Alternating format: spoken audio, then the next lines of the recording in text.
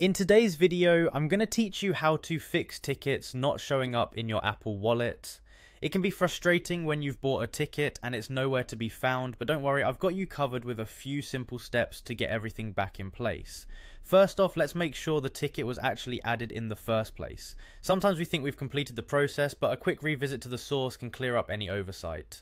Open up the email, app, or website where you initially bought the ticket from. Take a moment to tap Add to Apple Wallet again.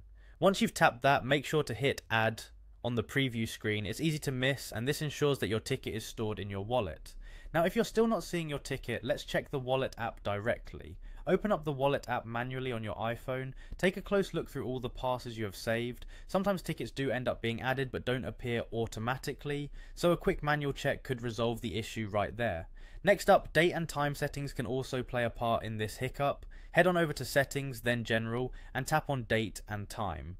Here, you'll want to make sure the option Set Automatically is enabled. Incorrect time settings could potentially hide those crucial time-sensitive passes, and enabling this feature ensures everything stays synchronized. Moving on, let's talk about keeping your iPhone software updated. Go into Settings, General, and then Software Update. It's important to have your device running the latest iOS version for the best compatibility with new features and bug fixes. This might not seem directly related, but sometimes an update can iron out glitches causing the issue. Another factor that could impact your ticket showing up is location services. In Settings, go to Privacy and Security, and then Location Services. Make sure Location Services is turned on. Then scroll to Wallet and set it to either while using the app or always.